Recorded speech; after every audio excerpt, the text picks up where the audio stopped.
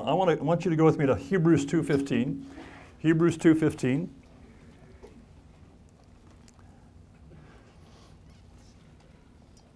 Eight o'clock in the morning, I get to teach. I fly back tomorrow. And, no, not 8 o'clock in the morning. 8 o'clock Friday morning. 8 o'clock in the morning, I'll probably be asleep.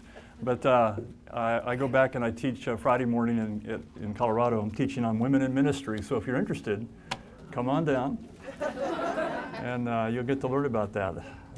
That's a word that frees a lot of women, and it's a real blessing. So anyway, looking forward to that. Hebrews 2:15 says, "And release those who through fear of death were all their lifetime subject to bondage." I want to talk to you about fear tonight, about being released from fear. This is a huge, huge subject. But the more I meditate on this, the more I realize how much our lives have been shaped by fear. And the reason, and the deeper I think about this, the deeper I go into it, I realize that the moment that Adam and Eve sinned, fear took over the world. Fear took over the human race. They were the human race at that point. But the power of fear has enslaved humanity, and fear has many different symptoms and many different manifestations. But it says again, "And release those," this is Jesus came to release those who through fear of death were all their lifetime subject to bondage. Any fear in our lives that we've tolerated is a place of bondage. It's a place where we have not allowed the abundant life to take over. Fear is a tremendous thief, and we could substitute the word fear comes to steal, kill, and destroy. The enemy comes to steal, kill, and destroy. Well, fear is one of the greatest weapons. Fear is the nature of fallen man. 2 Timothy 1:7 says, "God has not given us a spirit of fear, but of power, love, and a sound mind." And what that is referring to is that fallen man, the moment he unplugged himself from God and became independent, fear became his nature. His default position was fear. Everything became fear, and fear has different ways to manifest. Fear can be the obvious trembling, shaking kind of bondage, or it can be reversed and put into a gigantic ego kind of an approach to the world, a great arrogance to the world, but the root is the same. There is still a fear that is the foundation of fallen man. That is the default position of fallen man. And that default position of fear is bondage. And when we're in bondage in any area of our lives, we are not free to enjoy what God has promised us, what God has given us. So fear is a powerful, powerful thing. And I look back on my own life, and I see the evolution, if I can use that word in a good way, the evolution of my life from the moment I got born again, and over the years, and I could say even over the decades, the chains of fear breaking and falling off as I continue to move into the truths of the gospel and understand what Jesus did for me, and I get freer and freer and freer and freer. And life gets better and better and better the more I'm able to recognize fear and reject it and grasp the grace of God that He has provided for me. So my heart right now, as I minister this to you, so whether you hear me or not, I hope that you'll hear the Holy Spirit tonight. Many times I'm sitting in a message, and it's not the message that sets me free, but it's in the environment of the message that the Holy Spirit sets me free. And so whether or not this word gets to you, allow your heart to be touched by the Holy Spirit. I really know He wants to set a lot of you free tonight. If you're a people, I think everybody in here is a people, is a person. We have things we deal with. We have fears. We have fear. I'm not going to ask for a show of hands, but there are people that are probably afraid of the dark. I've known people that are afraid to learn how to drive. I've known people that are afraid of heights. I've known people that are afraid of jumping into ice cold water with a hole in the ice.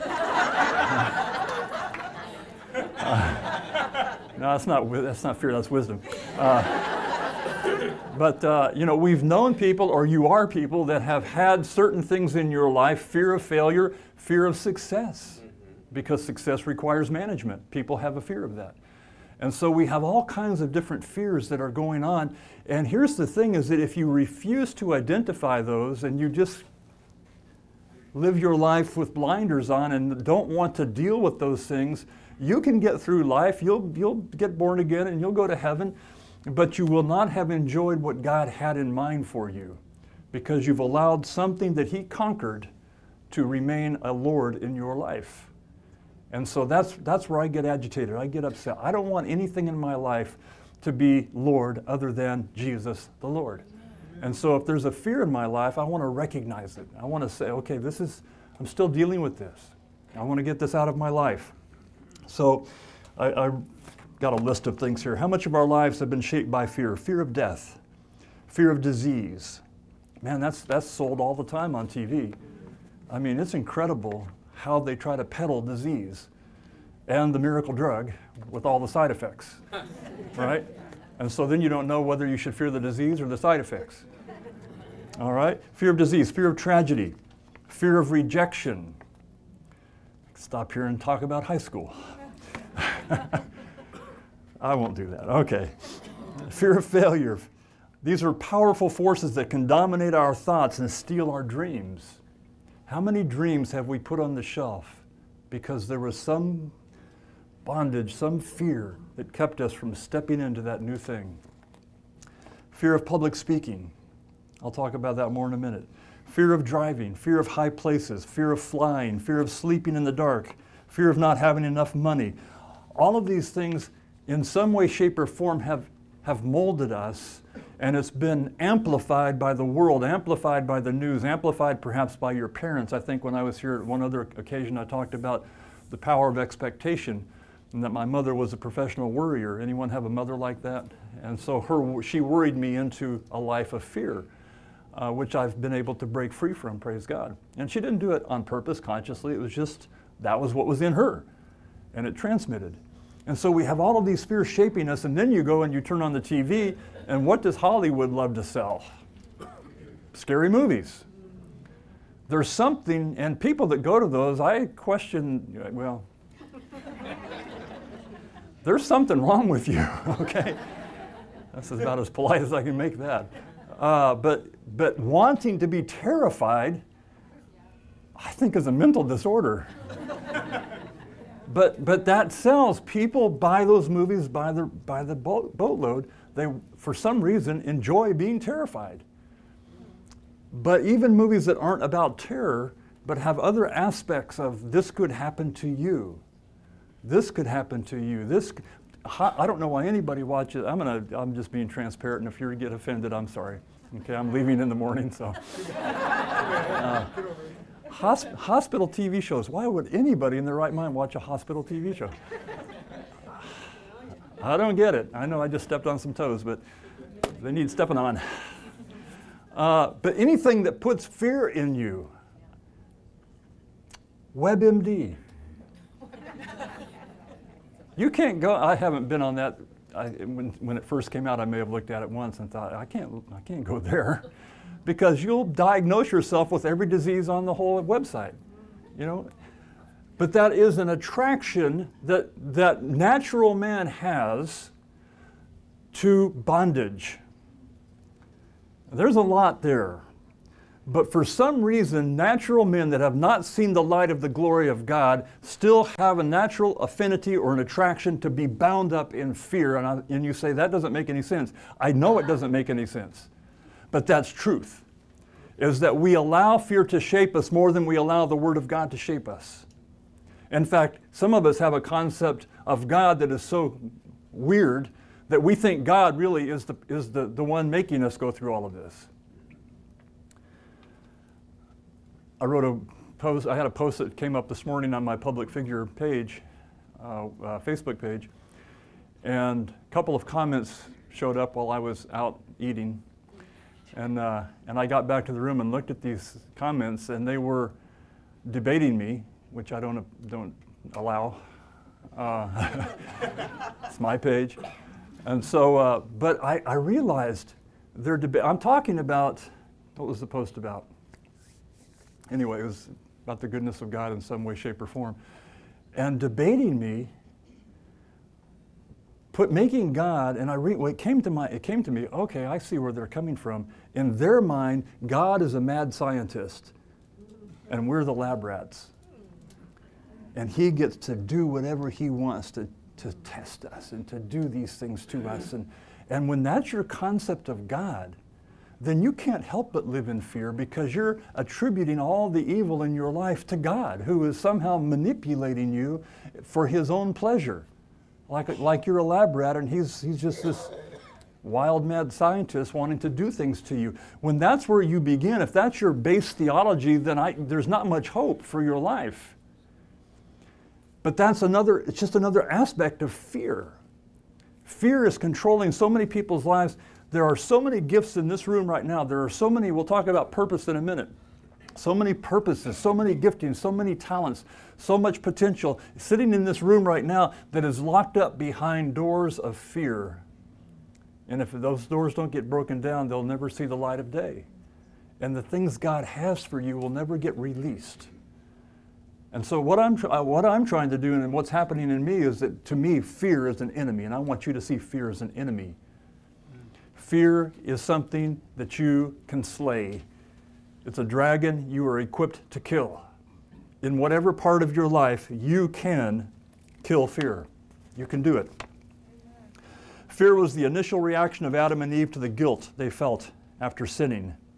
Fear is the dominant force of the fallen human spirit.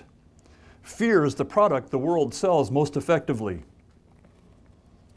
Most of the decisions in our lives that we make have couched around them fears. But what about? And we live our lives not ever experiencing the full freedom that Christ died to give us. The joy of the Lord can't be your strength if you think the Lord is your problem. The joy of the Lord can't be your strength if you're busy bowing the knee to fears that people have sown in you. And if we can take this back to last night, the first message, it's an image that has been sown into you by friends, family, Hollywood news, what have you. But that image, part of the image that we project many times, is an image of fear, and we try to dress it up and call it something else, but it's basically, it's bondage. It's not allowing you to be who God created you to be. Just as faith, the Lord just showed me this today, just as faith releases God's goodness, fear releases corruption and loss. Faith releases the goodness of God into your life and the lives of others. But fear releases corruption, loss, bondage. Fear, I want you to hate it. I want you to hate it. At least try to get where I'm at this point right now. That fear is an enemy that is stealing. It could be stealing your marriage. It could be stealing your kids. It could be stealing your purpose in God. There are many things that might be getting stolen. And so if we can identify this and recognize it and then learn what to do about it and get set free, life can change tremendously. I want to talk about 3 kinds of fear with you. I'm going to tell 3 of my favorite stories tonight. Some of you may have heard them, but I don't care. They're good stories. But the first kind of fear I want to talk about is the fear of God, but not the fear of God in the positive sense. But I'm talking about afraid that God is your problem in that sense. So many people don't come to God because they're afraid of what God is going to do if they do come to God. Someone asked me to tell a story. I just remembered this. I read a little note that I got last night. Please tell this story. And so it's not part of my message, but I think I can make this fit, is that I had that concept when I was in college that I was just learning how to sin when I got to college. I was getting up to speed in sin. And my friend and I used to, on Saturday nights, we didn't have any money, so I was at Texas A&M, and so we would hitchhike up and down the main drag of College Station, Bryan College Station, which is about 11 or 12 miles long. And it was where everything was, and so we would walk off campus and put out our thumb and get rides and go up and down the strip on a Saturday night. That's what we did for fun, and we met all kinds of interesting people. And in one case, it was raining, and so this guy pulls up and says, "Get on in." So we jumped in the car, and we take off down the road, and he says, "You boys know Jesus?"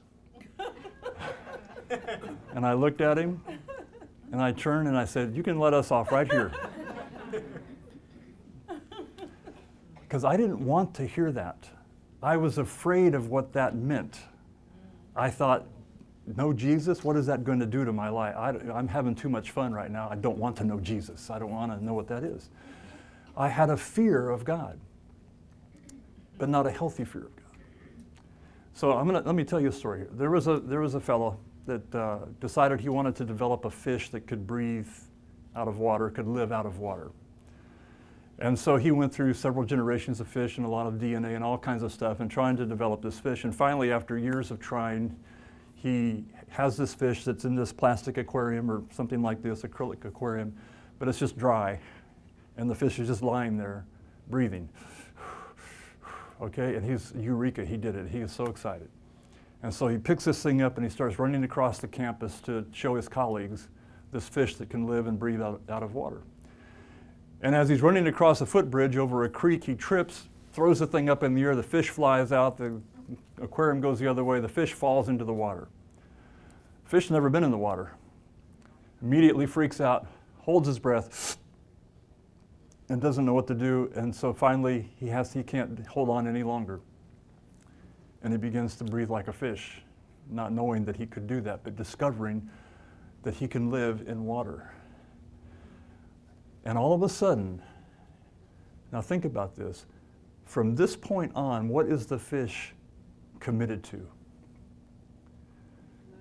The fish is committed to that which is his true environment, that which gives him life, what he was created to be in. For Paul says it this way, in him we live and move and have our being. So many people are afraid. The world has turned us into fish that breathe out of water, and we're afraid to go into the water because that's an unknown quantity for us. But when you get into the water, when you become born again, when you come to know God, you realize, oh, this is what I was created for. This is good. In this I live and breathe and I live and move and have my being. I was created to live in God. All of us were created to live in the environment of God and have God live in us. But fear is keeping many of us, perhaps we've stuck our toe in, but we're afraid to go all the way into God. And so we're not experiencing where we're supposed to be living. Our true environment is in Him. And outside of Him, we're independent. Independence, if you want a quick definition of sin, it's independence from God. Independence in your thought life, independence in your words, independence in your emotions, in your actions, in your purposes in life. Anything that's independent from God isn't of God. Thus it's sin. And thus it has built into it corruption. The corruption doesn't come from God, it comes from the independence from God. And so anything that we choose that isn't in Him is going to be birthed and have a default position of fear and loss, bondage. I don't care how good it looks. And some of the most wealthy people and the most so-called successful people in the world, and we could start naming names that you know, Hollywood stars and athletes and what have you, are in bondage. Their lives are hollow, though they are successful, but they've not yet found their true environment. And many of them end up killing themselves because they can't live outside of what they're afraid of. Until we cease to be afraid of God and we realize, oh, this is where I'm supposed to be, we're never going to experience true life, abundant life. We're created for abundant life. If you want to know your true identity, you must know who your Father really is. We had a girl live with us once years ago that didn't know who her father was, and she was on this search to find her biological father. And there are many people like that. They want to know their biological father, and I'm not saying that's wrong or right. I'm just saying it's more important to find out who your spiritual father is, to know Him, to have a relationship with Him, so that there is no hole, there's no vacuum, there's nothing to fill because you're filled with the presence of God. And whether you know or don't know who your biological father is, the most important thing in this world is to know your Father, Father God, and to not be afraid of Him, and not be afraid of what that means to your life. And I think that's one of the biggest fears that even Christians have. They will come to church and they will get involved in the routine and they will get involved in the things that go on in church, but they're still, the doors are still closed in their heart to really stepping in and knowing Him. There's still that fear there. And then they wonder why prayer doesn't seem to work and why things still seem to go wrong and why God doesn't take care of all their problems and magically make them go away. Because there's no relationship. We haven't stepped in. We're not in Him yet. And I'm not saying you're not born again. I'm just saying there's a place of being so in Him and Him in you that you're free from fear. You're free from fear. 1 John 4:18. 1 John 4:18 says, there is no fear in love, but perfect love casts out fear, because fear involves torment. Again, I won't ask for hands, but I think many of you know what I'm talking about. Fear is torment, whether it's a financial fear, a physical sickness fear, a relationship fear, whatever. It's torment. Has anyone ever stayed up all night worrying about something? I have. Yeah. Torment. Torment. Now, many times, I try to turn that into a time of prayer, to go from the negative to the positive and expect God to give me wisdom and set me free from that torment. But anything that we are dwelling on, anything that we can't let go of, anything that is eating at us, it's because we don't know who our Father is. Let's just be blunt. Whenever we're walking in fear, we've forgotten who our Father is, because perfect love casts out fear. See, I talk to myself the same way I'm talking to you, so I hope I'm not offending you. But this is how I talk to myself. I get brutally honest, and I recognize these things, and I say, okay, Barry, you're in fear. If you're in fear, you're not perfected in love. If you're not perfected in love, it's because you don't know who God is. And I think, whoa, wait a minute, I'm the dean of students, I teach. But I want to be honest. I don't want to fake myself out. I want to be honest. Do I really know Him? Why is there this fear in this area of my life? Okay, I need more of God in that part of my life. I want to be set free from this thing.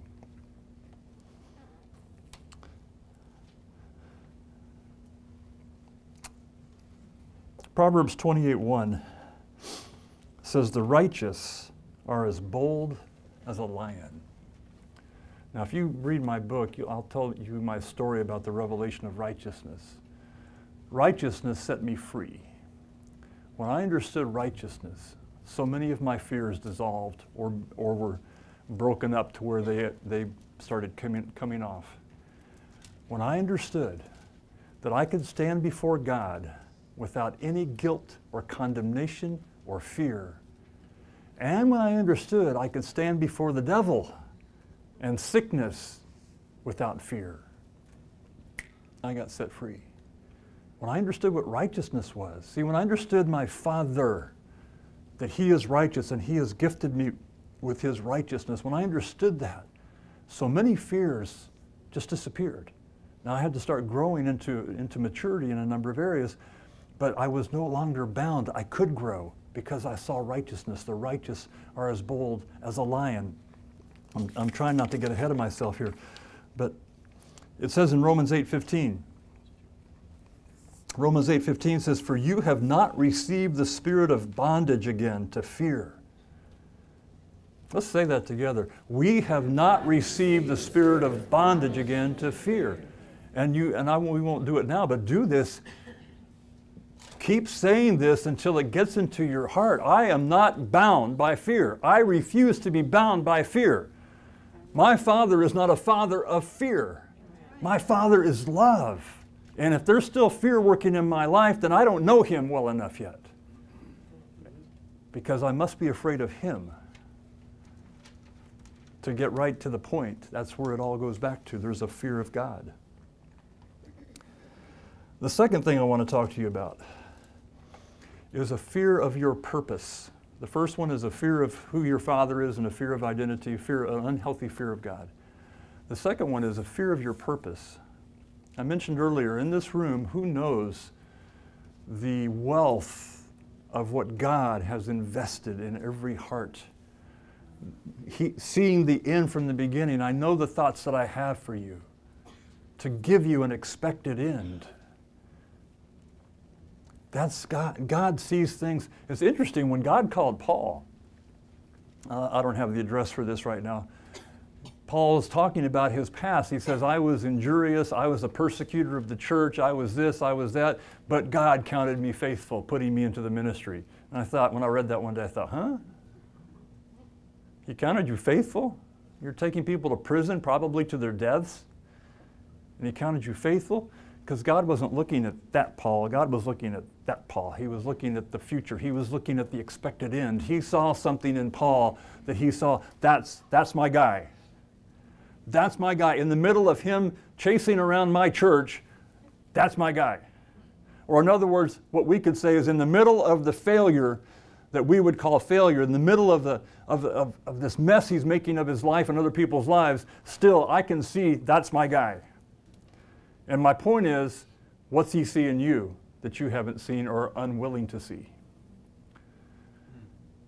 He has an expected end for you. Many of us are afraid of our purpose. What's your purpose? What's your purpose? Romans 8:28.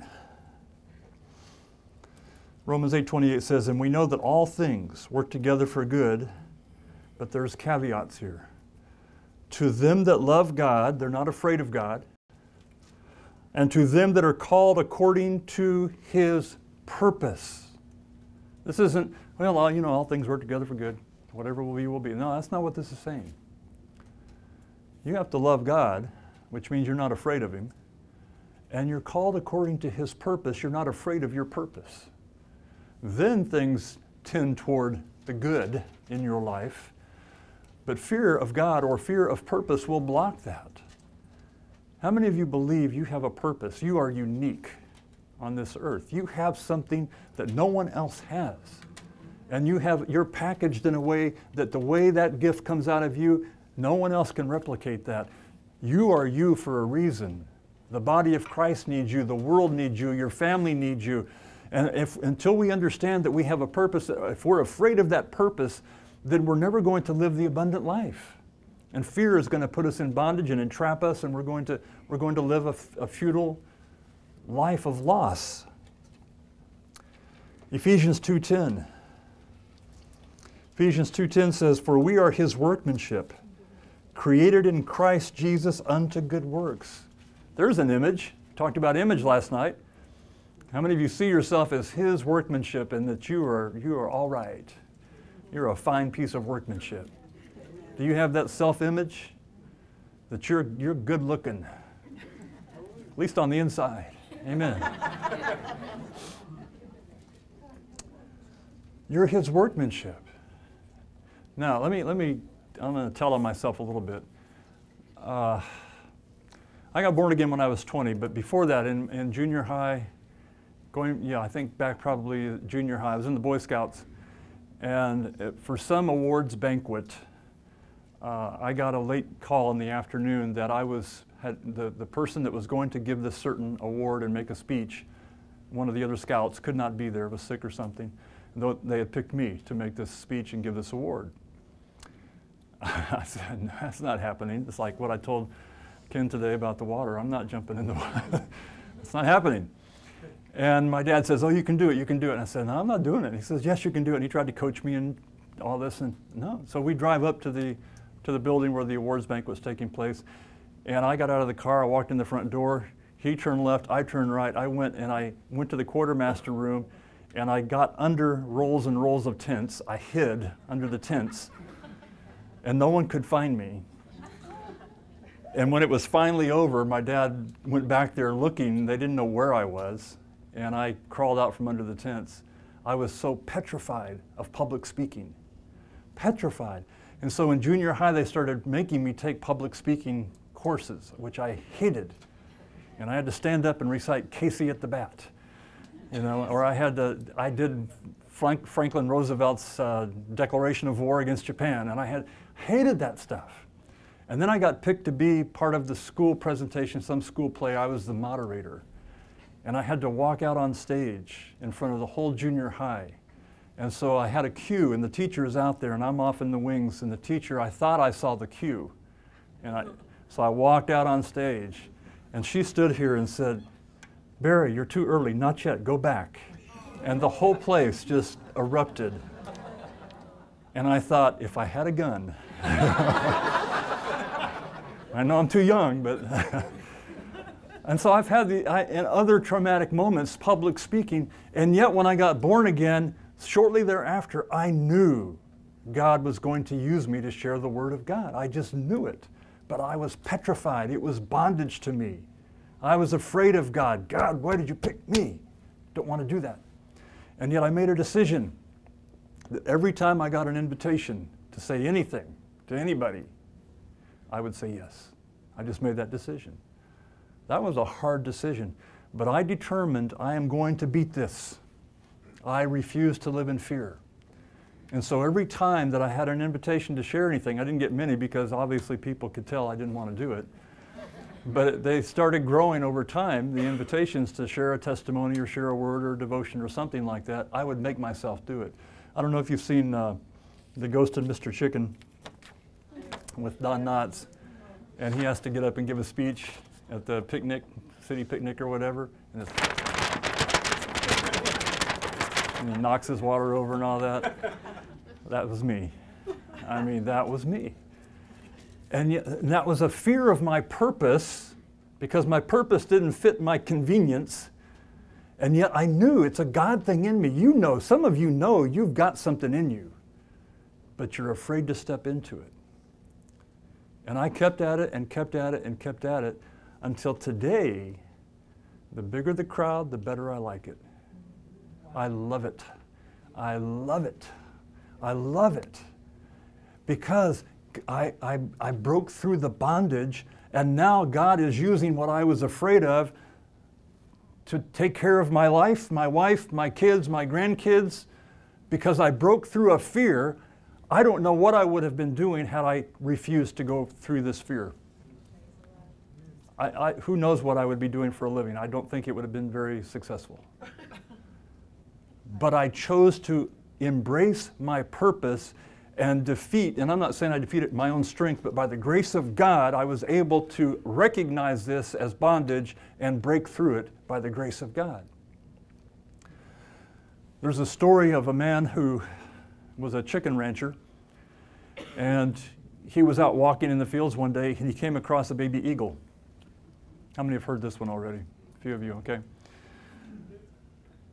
He finds this baby eagle, so he takes it back, doesn't know what to do, so he thinks, well, I'll leave this with my chickens, this eagle with my chickens, and perhaps it can survive and it can learn to eat with the chickens or what have you. And so over time, the eagle begins to adapt to this environment of the chickens and imitates the chickens and eats like the chickens, walks like the chickens, moves its head like the chickens, looking for bugs, looking for seeds on the ground, and it grows. But of course, it's obviously getting bigger than a chicken over time, and but it's adapted to chicken life. One day, while it's eating bugs and seeds on the ground, it sees a tremendous shadow pass overhead on the ground. He sees a shadow and looks up, and the rooster runs over to the eagle and says, "What are you looking at?" And the eagle says, "What's that?" And the rooster looks up and says, "Oh, that's an eagle, but don't give it another thought. You're a chicken, and you'll always be a chicken." And the eagle went back to looking for seeds and bugs. And I thought, that is so relevant to so many Christians, that you were created to be an eagle, but you've settled for being a chicken. You've settled for the little bits that the world will give you. You're always looking down at seeds and bugs. And yet you were created to soar. You were created with a purpose. You were created to do things that no one else can do. And you have a purpose. And that purpose is far beyond perhaps perhaps you've seen it and you're afraid of it, or perhaps you haven't even seen it yet. But there's something inside of you that the body of Christ needs, that your marriage needs, that your family needs, that your workplace needs. They need you walking in your purpose. You are a walking, talking blessing if you would step into it, if you would embrace it. Can you do that? Say, "Oh, Barry, I don't know how." First, you got to recognize it. You've got to recognize it. I think, I'm going to insert something here. The prodigal son, he took off, and we know the story, and riotous living and what have you, and he finds himself living with pigs, or eating what the pigs ate, or he wanted to eat what the pigs ate. He was at the bottom. He's not living the abundant life, all right? And the first thing it says, and when he came to himself, recognition. I hope tonight might be a night of recognition for some of you. When he came to himself, he said, my father's servants are doing better than I'm doing. I will go to my father. Number 2, repentance. Recognition, number 1. Repentance, number 2. Wow. And then it says, and he got up and went to his father. Recovery, number 3. He didn't just repent in his mind and sit there. He got up and went to his father. Recognition of fear. Recognition that there are some fears. Recognition that maybe you can't do this, or you don't want to do that, or you're afraid of this or afraid of that. At least if you can come to a place of recognition tonight, at least we've made some progress. Now, are you willing to repent? You say, why do I need to repent? Because you're not walking with your Father. You can't be in that bondage and tell me you have a good, healthy relationship with the Father. So repent. Repent doesn't, it just means change your mind about the Father. And then get up and go toward Him and recover what you've lost. You have a purpose. Don't be afraid of your purpose. Fear binds us from purpose. We were created to soar. We weren't created to eat bugs. We are not chickens. Let's go to Psalms 34:4.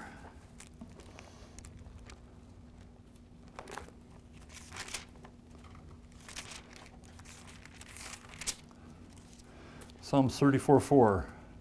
I sought the Lord, and He heard me and delivered me from all my fears. I'm telling you, relationship with God will deliver you from fear. Every time a fear comes up that you recognize, it's a warning sign. It's a warning sign that in some way you're not in a correct relationship with God. I'm not talking about He doesn't love you, you're not born again. I'm not saying that. I'm just saying you're not living the fullness of what He has for you. Every fear should be a warning sign. It should be a red flag. And every time we come up against a fear, we should say, okay, wow, I know what this is. I'm lacking in relationship here. I'm not experiencing the love of God in this area. I'm in bondage. Just be brutally honest. The more we disguise things and hide them, the less we're going to grow. Don't be afraid of your purpose. What's the dream that God's put in you that you've tried to snuff out? What's the vision that you could have if you gave yourself enough time to think about it, but you drown it out with earphones or TV, or you don't want to think about it? What's the thing that if there was no lack of resources, the thing that you would do that would bless other people? See, we let fear, the lack of resources, many times stop us from what God wants us to do. What vision has God put in your life that maybe you're unwilling to even look at because of fear? Let's go to Psalm 46. There's so many verses on this. I was looking at some this afternoon. There's just too many to read. Psalm 46, 1 and 2. God is our refuge and strength, a very present help in trouble. Therefore will not we fear. I'll rearrange that. We will not fear, though the earth be removed, though the mountains be carried into the midst of the sea. We will not fear. I will not fear. See, these are things that if you say them now, if you declare these things now, if you make these decisions now, then it's a lot easier to deal with it when it pops up. But if you haven't made the decision now, when it pops up, the temptation usually is stronger, and you'll say, well, I'll give in again and be afraid. Make up your mind now. I will not fear my IAG public speaking. I will not fear my mission skit on the mission trip. I will not fear. And whatever the case may be, I refuse to fear. And say those things now. Just make some quality decisions now, and then trust the grace of God, that as you walk with Him and talk with Him and things like that come up, you look at it and you say, well, I got that whipped. I whipped that 6 months ago. I'm prepared. I know. I can do this. I can do this. How many of you want to step into something new that you know God's put in your heart? Amen. I mean, this all of you probably. Third thing I want to mention is, I'm not sure I like the way I've written it here, but I'll just go ahead and read it that way. The fear of stepping out of your box. The fear of stepping out of your box. We lived in Guatemala, and back in 1989, we went to Guatemala for 10 months to learn Spanish, and then from there we went to Chile. We were in Chile almost 12 years as missionaries. And so these 10 months in Guatemala, we lived very rustically, we'll say. Very, very, very rustically.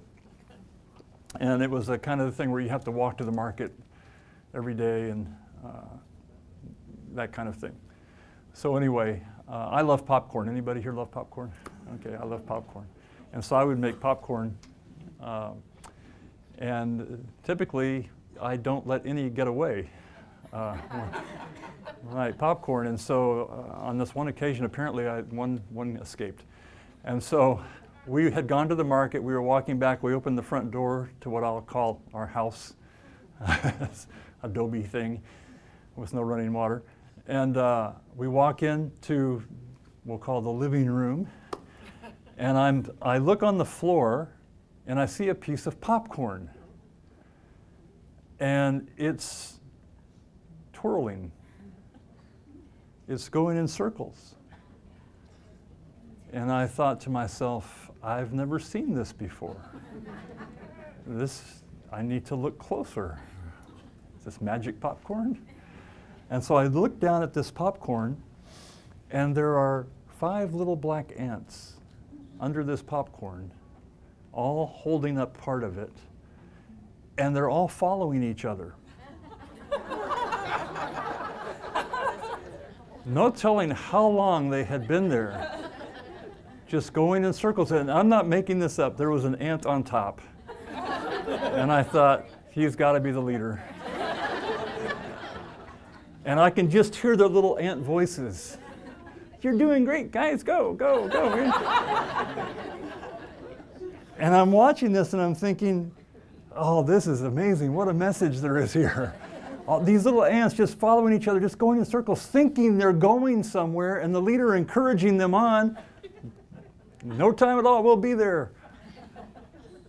I watched that for I don't know how long, and then finally I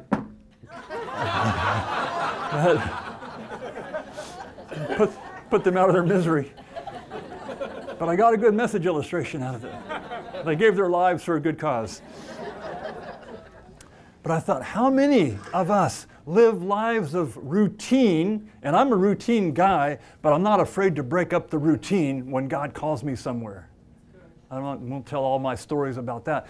But I'm not against routine. But if you're unwilling to step outside the box, if you're only going to follow the ant in front of you your whole life, and you're only going to go in circles your whole life, and you're never going to step into the promises of God and the purpose of God, you're afraid of knowing Him too much, you're afraid of what He might call you to do. Well, in Him you live and move and have your being, number one. Number two, you're an eagle, not a chicken. And number three, let go of the popcorn. There's a whole world out there. But if we're only going to hold on to the popcorn and just go in circles, we'll never know what God has for us. I've let go of the popcorn many times. That's what got me where I am today. How much time do I have? As much as I want? I don't want everybody to go, oh man. But we came back from the mission field in 2001. Went to Dallas. My son was there, and I think both my sons were there at that time. And I had to get a job because no one threw open their doors of ministry to me and said, Barry, here you go, paying job, ministry, go. I'd been a missionary for 12 years, pastor for 8 of those years, and I came back to nothing, basically. So I had to get a job. So I got a job in a multi-level marketing company that sells energy bars, energy vitamins, drinks, pills, all this kind of stuff. But I wasn't in the multi-level part of it. I was in the warehouse. And so I was doing physical labor. And in the beginning, the first year, we were working 12 hours a day, 6 days a week. It was brutal because the company was exploding. It was brutal. And so I still had a vision in my heart. I'm a minister. I'm not a vitamin box packer. I'm a truck loader. I'm doing that to provide, but that's not who I am. And so I was willing to step out of the routine and approach my manager, and I said, would it be possible to have a Bible study for the employees? Now see, I had to get over a little hump of fear there. I mean, that's a little dangerous in some companies. He says, I would love that. I'll give you an extra 30 minutes once a week. You can have an hour lunch, and anybody that wants to come can go for the hour and listen to your Bible study. Praise God. See, I was willing to let go of the popcorn of just being an employee because I'm a minister. I know who I am. I know who my Father is. I know what my purpose is, and it's not just to load trucks and put vitamins in boxes. And so people came to that, and we did that for about 1.5 years. Had a very successful Bible study in a secular business. And then I go to my pastor. I'm in a Spanish church in Dallas. I wasn't done with Spanish ministry yet. It was a church of about 1,000. So I go to him after about 1 year of being in the church, and I said, would you consider a Spanish Bible college? He said, Barry, show me what you're thinking. And I already had it all lined out. God had given me a Bible college and I had written it all out. He says, I love it, do it, carte blanche, do whatever you want to do. Praise God. So a Bible study turned into a Bible college. I had a Bible college in Spanish for 5 years, nighttime Bible college, much like what goes on here and Saturdays and all. And I averaged 50, sometimes up to 80 students a year, but I graduated over 200 students in 5 years. And then the Lord called us to Colorado. I let go of that popcorn. See, I'm not afraid to embrace my future, even when my future doesn't have a clear end to it.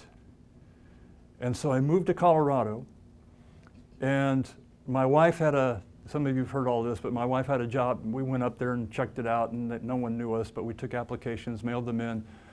They called my wife, they didn't call me, and said, we have an accounting job. If you'd like to come up for an interview, we'll see if you fit for this accounting job. And what about my husband? No, we don't need him. And so, but when we were up there, I got a word from God. When we went up there to check things out, I got a word from God. One day you will teach here. Wow. One day you will teach here. I didn't know what that meant. No one knows me. I work in a warehouse.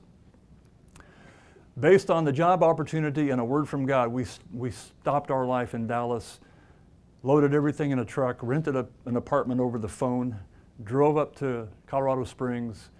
She did her interview. She got the job. I got nothing. 2 weeks go by. I'm driving home. I dropped her off at work. I'm driving back to our apartment, and I get a phone call. Barry, would you like to work in the phone center and pray for people over the phone? Now, here's what I didn't say. I didn't say, no, God told me I was going to teach. I think I should be a teacher. I didn't say that, because that would have been the last conversation we ever had. I said, yes, I can pray for people. I can let go of the popcorn. I've already let go of the popcorn. I can pray for people on the phone. And I began in the phone center. Now, all this is relative to fear. I'm in my mid-50s at this time, starting from the bottom again. I mentioned that to God. Do you know? This is a literal conversation I had with God. I said, I was, I think, 55 at the time, and I said, God, you know that by the time anyone sees that I have anything to offer, I'll be 58. And he says, Barry, you're going to be 58 anyway. Okay. So I get this job in the phone center. I do that for 4 months. Then they recognize I have a writing gift, and so they move me over into what is called the correspondence department, which was me. I was the whole department. And I answered all the emails that came in to Andrew. People were writing Andrew with all their questions, all their complaints, anything that came into Andrew, I got it, I answered it. Did that for 2.5 years. I answered over 20,000 letters and emails. I got very good at it. After 1.5 years of that, more or less, I got a phone call that changed my life. I was driving to work with my wife. She worked in accounting. We're at the corner of Centennial and Garden of the Gods. At a red light, my cell phone rings, and I get the phone call that changed my life. Because I hadn't been afraid to leave Chile. I hadn't been afraid to leave Dallas. I hadn't been afraid to start as a phone minister. I had broken through the fear barrier, and now I'm about to find my destiny. And the phone call was, Barry, can you speak at chapel in 10 minutes? And very quick prayers were going up and down. And I thought, if I say no, I may never get another chance. Yes, I would be happy to. What did I just say? Now, I'm not making this up. Other than the Bible study, I had not stood before a crowd and ministered in English in 18 years. Only Spanish. I didn't have any English notes. I ran into my office at work. I grabbed something out of my Spanish Bible notes. I had 3 folders there. I grabbed the lesson I now teach about Job, 8 differences between Job and a New Testament Christian. I ran in, mic'd up. Nobody knew who I was. My notes are in Spanish. I have to do it as I'm going into English. And that, see, not being afraid to say yes changed my life.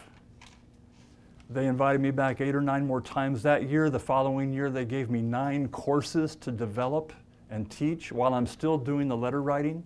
So I'd be writing emails, run over, teach, run back, write more emails.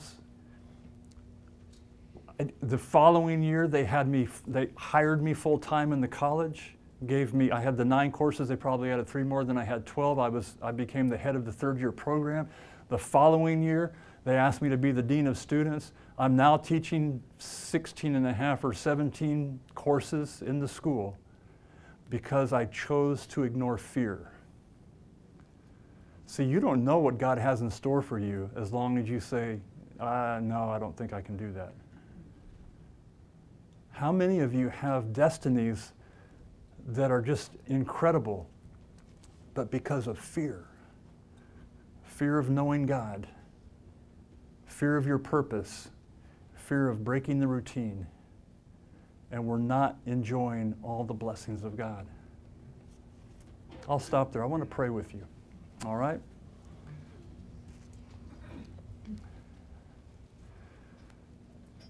Hallelujah. Father, we want to be honest before you right now and recognize where we've allowed fear to shape our lives.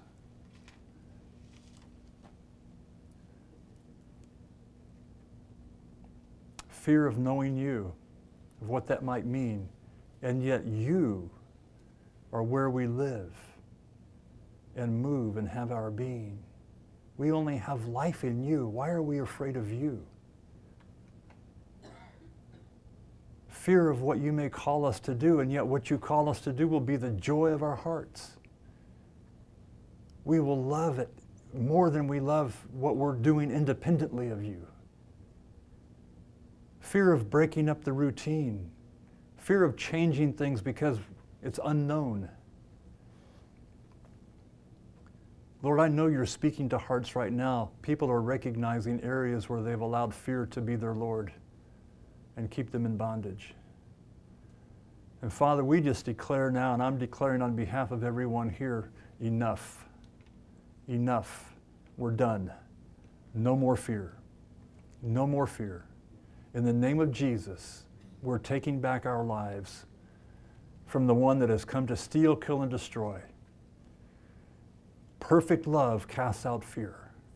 And Father, we determine to know you in a way we've never known you before, and to allow your love to invade every part of our lives, every part of our being, every relationship, everywhere we have influence in family or work, We're going to let the love of God cleanse us from all fear. And Lord, we're not going to be afraid to say yes to new opportunities. We're not going to be afraid to manage success, because you're going to make everything we put our hand to prosper. And we're not going to be afraid of that.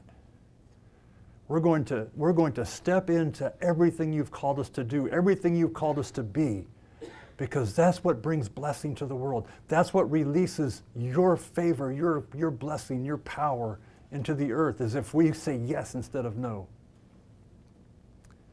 And I see a room full of people right now, Father, that are getting a vision of a life free from fear. And Lord, I speak your blessing over their hearts and minds now, that this wouldn't just be a moment of emotion, but this would be a quality decision. That when they leave tonight, there would be decisions being made, that they would take up the challenge to step out of bondage into freedom and to enjoy the blessings and promises of God. Hallelujah. Father, we thank you, we bless you, we give you the praise in the powerful, the mighty name of Jesus.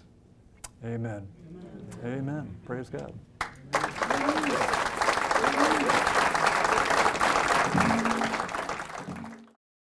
I want to talk to you about how to see, first of all, how to recognize the blessings of God in your life, and then how to see them multiplied. Anybody interested in that? Yes.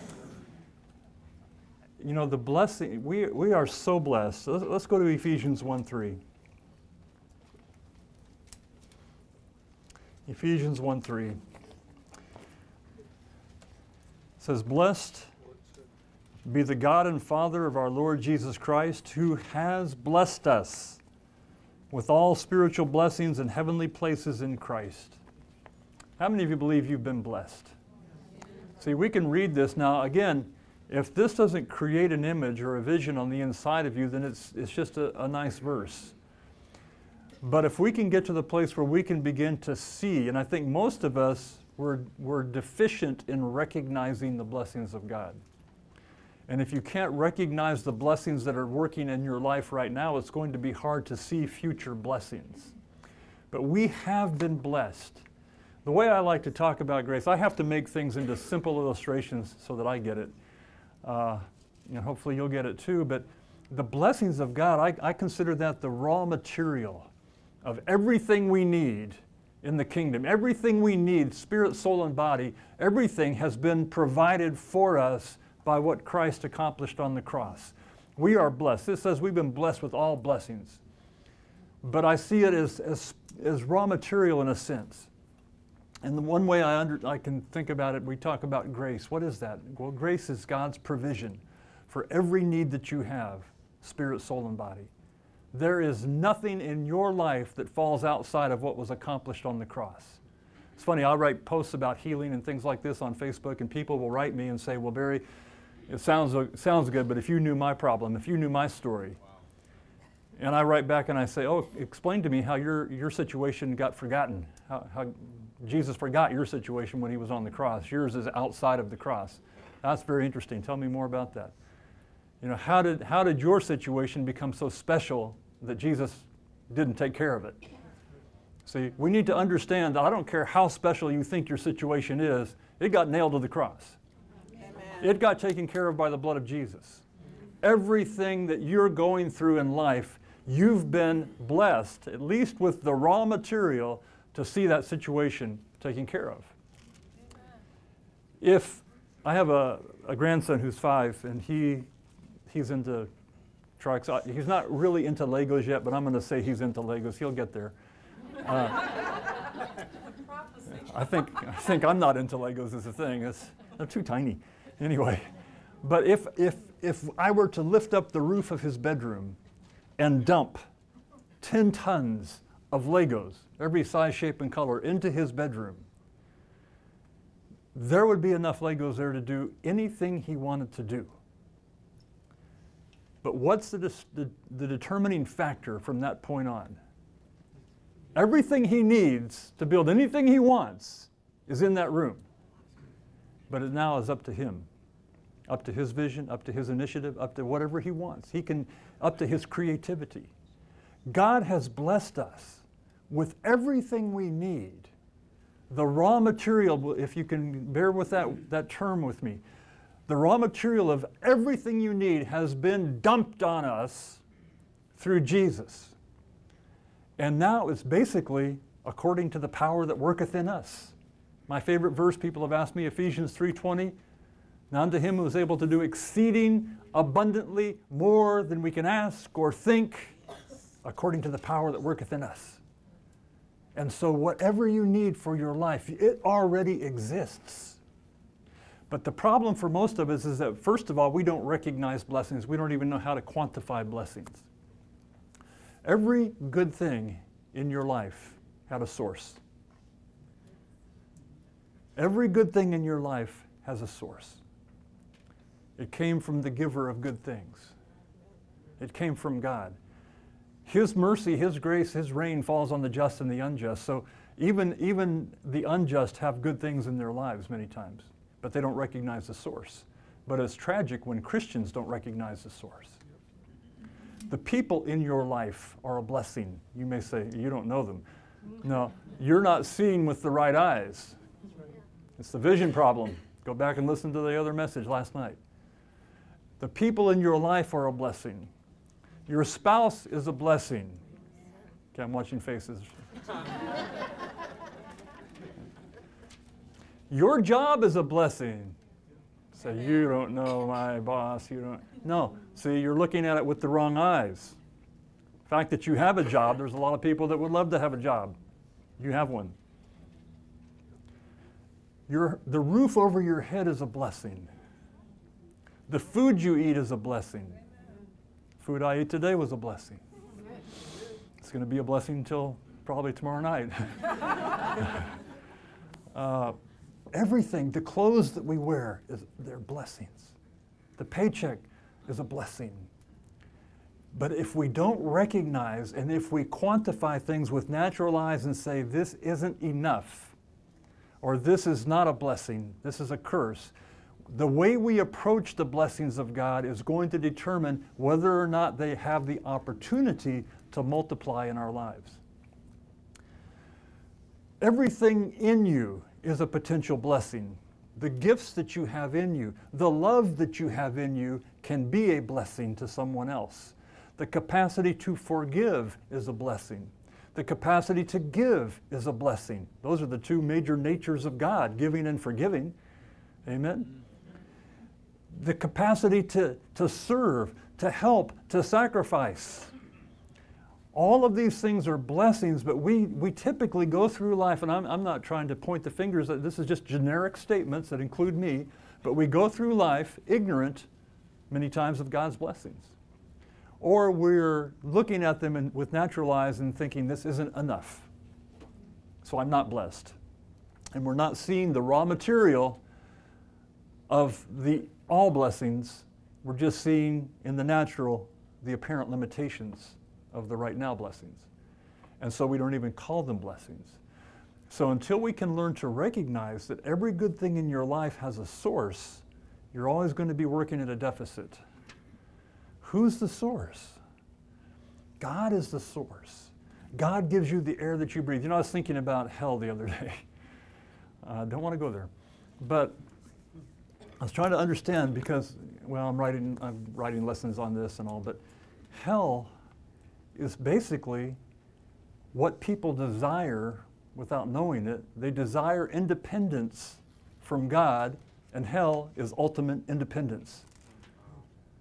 It's just ultimate independence. Everything that God has given that we refuse to acknowledge. We refuse to acknowledge the air we breathe, the water we drink, the food we eat, the houses we have, the love we give and receive. We refuse to acknowledge that. We refuse to acknowledge the source. We prefer independence. This is a generic we of lost people. We want to be independent from that, but not knowing that independence from the source is hell. And ultimately, that will be the harvest of those people. They will be forever independent of God. There will be nothing good because He's the source of all good. And so until we can understand that I am blessed, if I only had one set of clothes and only had a tent or not even a tent, nonetheless, until I learn to recognize that I am a living being created in the image of God, who He loves with His infinite eternal love, start there. That's a blessing. God loves you. He doesn't have to love you, but God has chosen to love you and to give His Son for you. And we need to learn to start being thankful for what we have and recognize the blessings of God. Recognize that we have 24 hours in a day. Recognize that we have the opportunity to give. I share this in another message, but I'll throw it in here, that I love the movie Groundhog Day. I watched it again the other night. And because Phil, the weatherman, how many know what I'm talking about? Okay. Phil, the weatherman, gets stuck in a time loop of the same day, and he lives the same day over and over. And I think I studied this out, and somebody decided that it was about like 10 or 15 years that he had to be in this to accomplish all the things he accomplished. But every day is the same, with the same cast of characters, the same circumstances, the same everything, and yet in his case, every day comes out different because of the way he approaches it. Or it's his attitude that determines how the day ends. See, and he goes through all these series of emotions and all kinds of stuff until finally he comes to a place of wanting to be a giver. And when he learns to be a giver and he starts caring more about others than himself, finally the time loop breaks and he moves on with his life. But I thought, man, there is so much there. But you begin to recognize that you are a blessing. See, that's a big leap for some of us. Say it, I'm a blessing. I'm a blessing. See, when you begin to see that you are a blessing to the people that you give love to and that people that give love to you, you are a blessing to your employer, who you can choose to bless every day with your attitude. You are a blessing because you have skills that other people don't have. You have ideas that other people don't have. My son, my second son, Daniel, works in the school now, and he's the assistant dean of education, and he's been put over all kinds of things dealing with our schedule. Our schedule is like rocket science. It's really complicated. We have 3 years. In the third year, we have 7 tracks. We have umpteen million speakers coming through, and he has to organize all that. I don't know how he does it. But in that, he has become so creative that he has basically, the first 2 years have been transformed by how we do school, how these courses are arranged, what the students get to do now they didn't used to get to do, all kinds of things. He is a blessing to that school. I don't think he even realizes how much, because he came in with creativity, with gifting, and he has chosen to be a blessing rather than just hold on to the popcorn and get a paycheck. All of you can make those choices. Creativity is a blessing. New ideas can be a blessing. The way you present them, with humility would help, but they can be a blessing. Until we learn to recognize our blessings. When I pull out of the driveway every morning, I leave in the dark. I leave the house at 6, and I have a 45, 50-minute drive up the hill. But the whole way up, I am thanking God for my family. I'm thanking God for my house. I am thanking God for my cars. I am thanking God for everything He's given me. Thanking God for Andrew, who has opened up the world to me, the platform that has been given to me. I am so thankful. Now, do I have problems? Do I have challenges? Are there things I would change? Yeah, absolutely. There are things I would change and things I'm not happy with. But I stop and I think, wait a minute, I work in the best place in the world. I work in the best ministry in the world. I have an opportunity to touch the world, literally. These videos go around the world. So I think, okay, I'm not going to complain. There's a blessing there. There's a blessing. Learn to recognize your blessings. A blessing can be a person who encourages you. Do you ever thank God for the people that come up to you and bless you and pray for you? I've gotten blessed a lot tonight and last night. People coming up and just telling me how they've been blessed blesses me.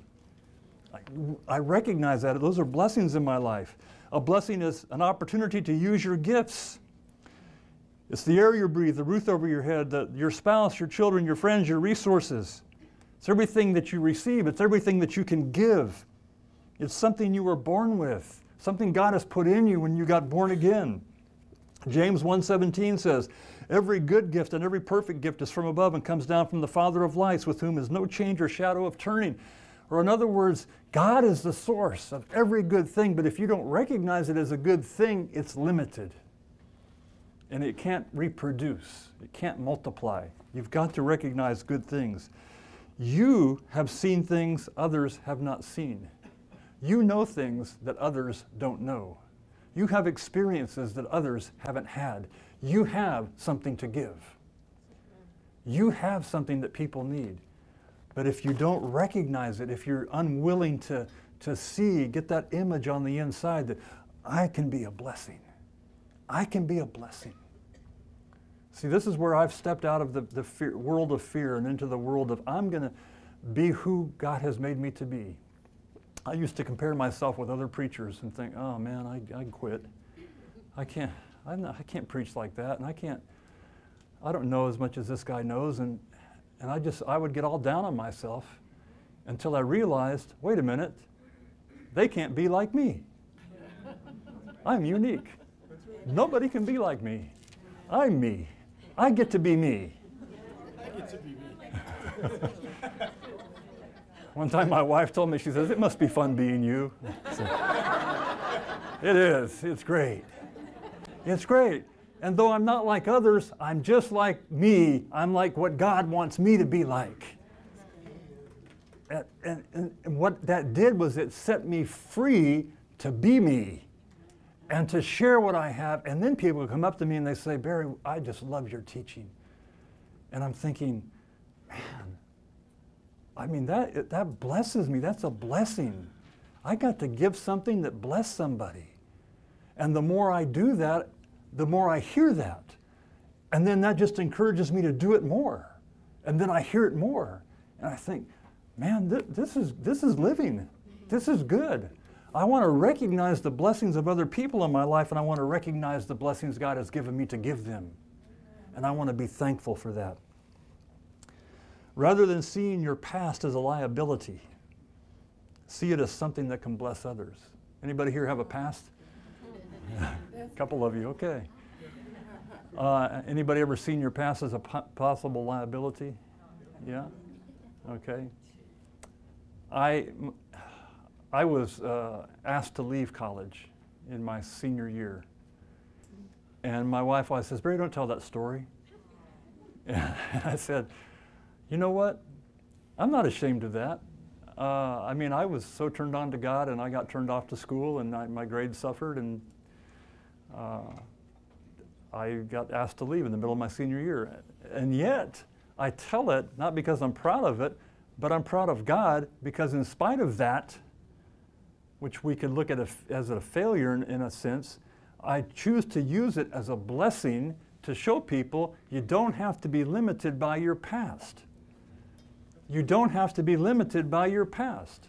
Now, we've got students in school that have been to prison. We've got students that have been drug addicts. We've got students that have been married multiple times. We have everything in the room. And they don't have to be limited by that. And they get a vision that they're blessed and they can be a blessing. Are you recognizing your blessings? When we complain about our lack, what we have loses the power to multiply. When you complain about what you don't have, you're losing the power of multiplication. The grace lifts off that thing because you're looking at it with natural eyes.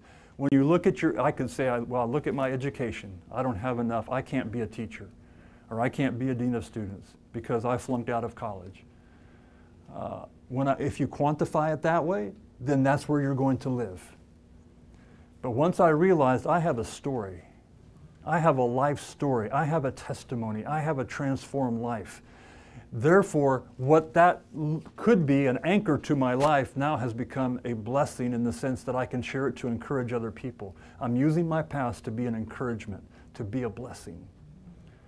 And if you would look at your past and say, how can I bless somebody with the wisdom that I gleaned from this situation? And start using it as a blessing, it becomes a seed that can multiply. Everything in your life, every experience can be turned into a seed that can bless somebody and multiply back to you. Go with me to Psalm 67, 5 and 6. Psalm 67, 5 and 6.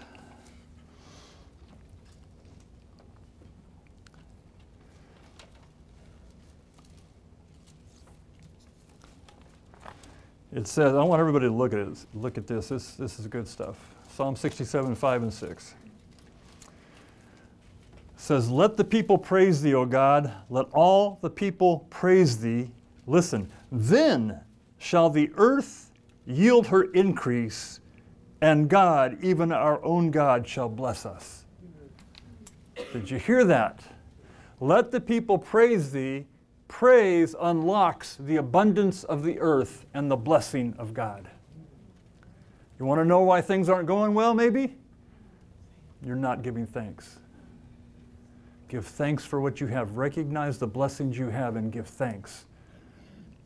And learn to praise God for everything. I mean, you may not like your house, but you have one. You may not like your car, but you have one.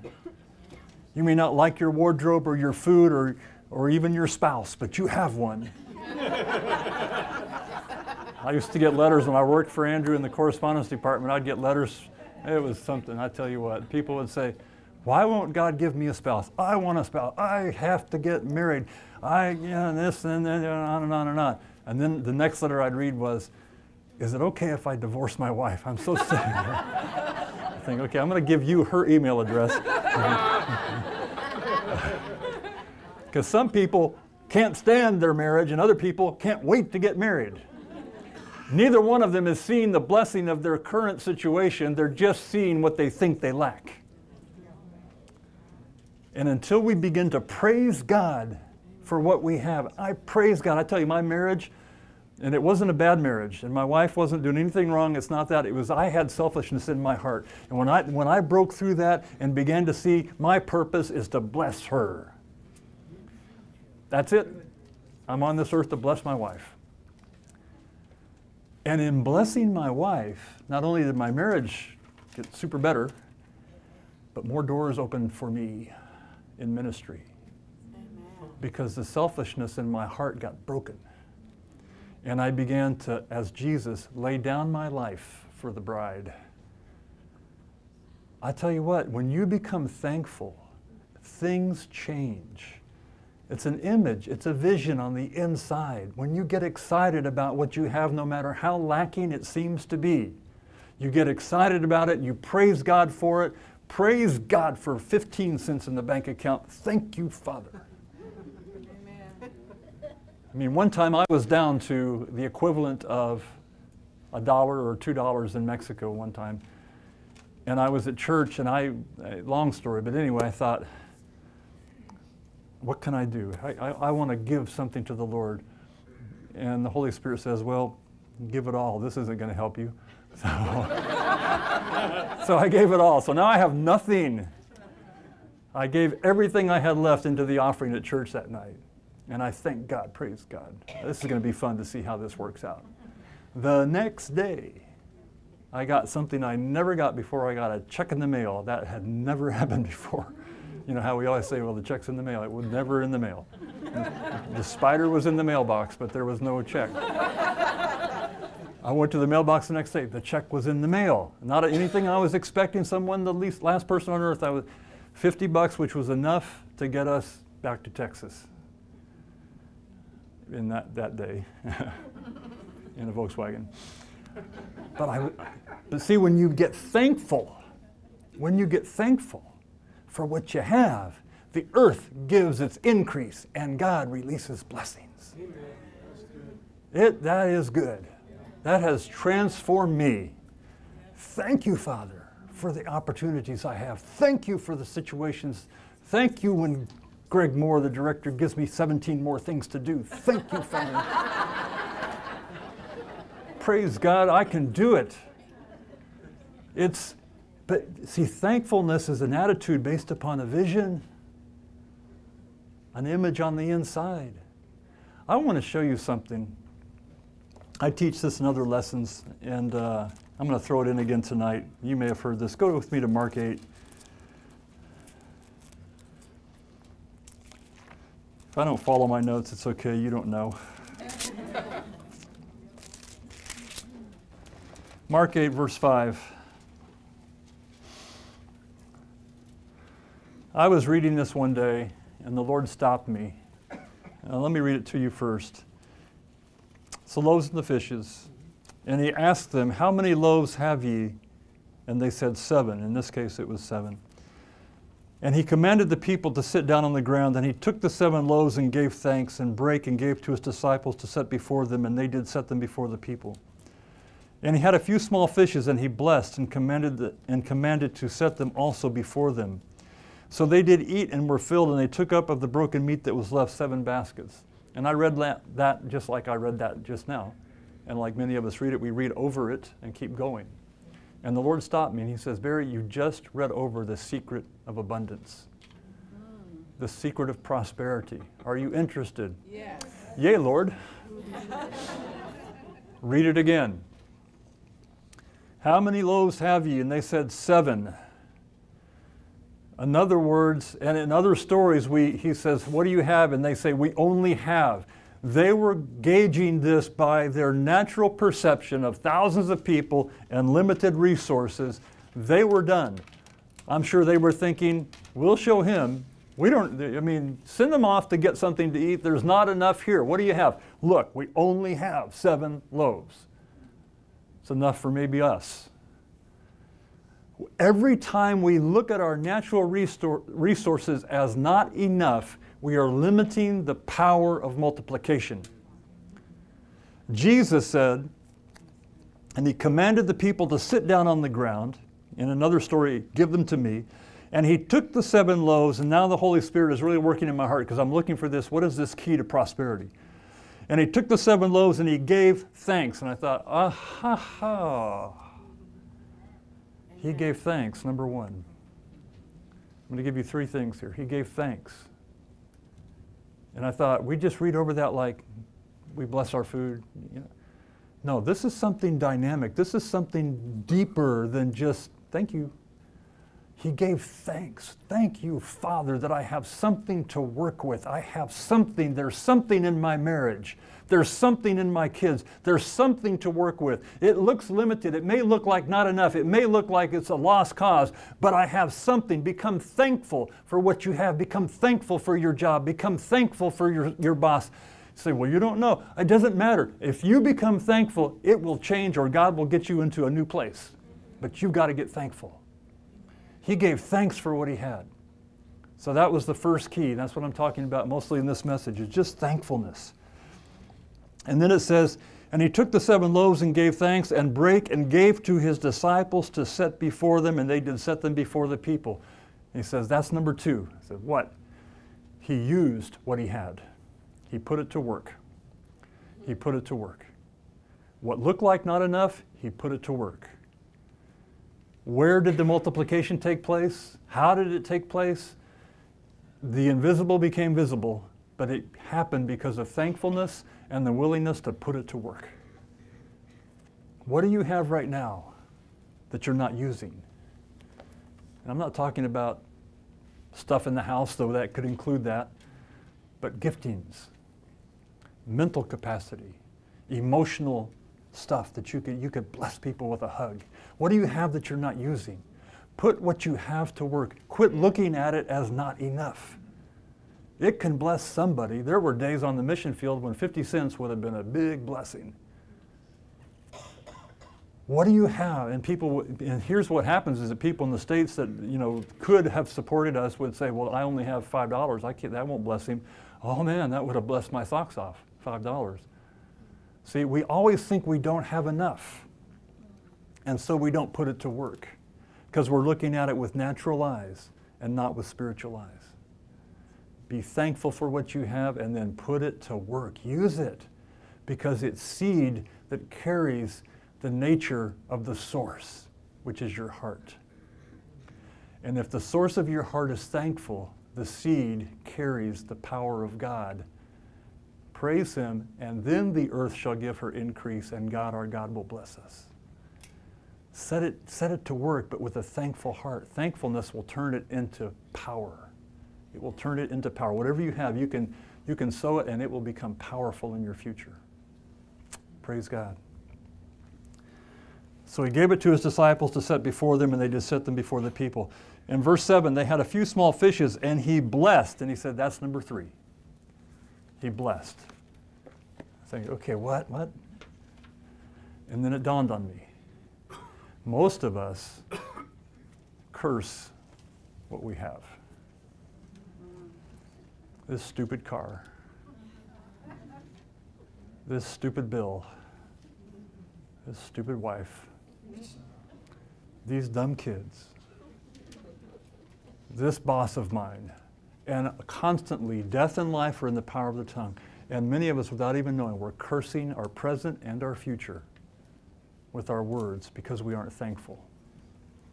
If you can become thankful and begin to use what you have with thankfulness and then bless it as it goes out, see, that's what I do. When I go to work every day and come back every day, I'm blessing my wife, I'm blessing my kids, I'm blessing my grandkids, I'm blessing their resources, I'm blessing my resources, I'm blessing my car, I'm blessing my stuff, I'm blessing my ministry. I'm speaking blessing, I'm speaking life, I'm speaking multiplication. I'm speaking words because it's not because I'm religious and I have fear at all. It's because I know the power of words that come from a thankful heart. And I can bless. You can bless. You can bless this school. You can bless your leaders. You can bless your family. You can speak. Can you imagine what would happen if the whole body of Christ in the world began to speak words of life and blessing and thanksgiving? We'd change the world really quickly. But most of us are busy complaining, backbiting, having strife, being unthankful, seeing everything as too little. And yet the Word says we have been blessed with every blessing. The raw material of your abundant life is fully available to you. But if your attitude is one of, I don't have enough, this will never be enough, it will never be enough because you just prophesied it. 3 keys to prosperity then: thankfulness, using what you have, and blessing what you have. So I want to give you 3 dimensions real quick. I'm running out of time here. So 3 dimensions of blessings, or 3 dimensions of blessings. Let's look at that which has been done, that which can be done, and that which will be done. Past, present, future. We have been blessed. Got to get a vision of that. Got to get a vision of your health has been provided for. Your long life has been provided for. Your purpose has been provided for. The uniqueness of your life, it's all there. Everything is there. You have been blessed. Now, are you going to walk in it? The raw material of your life is all there for you. When I look at Christians, and I get to see many in school and in my travels and in my life, I realize that the blessings of God aren't automatic. If they were automatic, we would all be the same. The minute Anita rose, the grace of God would make it go away, right? I've noticed that doesn't happen. We're all in different places with different resources and different capacities, and not all of our needs just disappear. And so I realized, though we have all been blessed, there must be some key to release the blessings of God, the grace of God in our lives. And so my goal as a teacher is to help Christians discover how to release God's blessings into their life. What I'm sharing tonight is huge. Thankfulness is number 1. Just recognizing the blessings of God and being thankful, then putting them to work, and then blessing everything that you do. Blessing, blessing, blessing, blessing. Blessing every person that speaks ill of you. Bless people that backbite. Bless people that have an emotional blow up at you. Just bless them, bless them. Bless your wife. That'll surprise her. It's a joke. So that's a shame when I have to tell you when to laugh. But anyway. Bless your kids. Just start blessing everything. It is the past tense that makes the present and the future possible. The past, what was accomplished on the cross, then makes your present and your future possible. So let's look at the present real quick. Galatians 3:9. Galatians 3:9. It says, so then they which be of faith are blessed. Present. They which be of faith are blessed with faithful Abraham. How do you stay in faith? You be thankful. The quickest way to slide out of faith and into unbelief is to be cranky. Be thankful. Be thankful, because it says, they which be of faith. So sometimes I just play with the words, I change them, but they which are thankful, they which recognize the goodness of God, the source, they which are excited, they which bless, they which use what they have, they are blessed with faithful Abraham. Abraham, it says in Romans 4, he was fully persuaded that what he had promised he was able also to perform. Are you fully persuaded? Do you have a vision on the inside of you that God cannot let you down? He is obligated to bless you. See, do you have that vision on the inside? If you don't, then it's not going to work for you. It's not going to be real for you. But if you see God as chomping at the bit to bless you, yes, to heal you, He's more excited about it than you are. Yeah.